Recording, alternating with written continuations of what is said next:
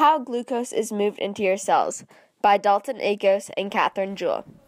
First, you eat food that contains sugar, which begins to be broken down into glucose molecules by enzymes in your saliva. This breaking down process is brought to your stomach and is called digestion.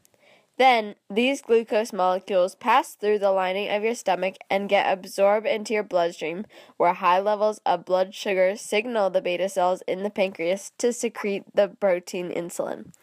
The insulin travels along the bloodstream and attaches to receptors on muscle and fat, setting off a chain reaction known as signal transduction cascade inside the cell. The signal transduction cascade causes a channel protein known as GLUT4 to rise to the surface of the cell and open passageways large enough for the glucose molecules to pass through.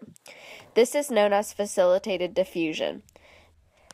This process, called facilitated diffusion, allows the glucose molecules to enter the cell due to a concentration gradient. There's lots more glucose outside of the cell than inside the cell, so the glucose travels to the area with a lesser concentration inside the cell.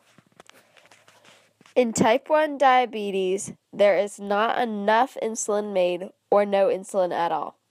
This is shown by no insulin going through the bloodstream or being secreted by the pancreas.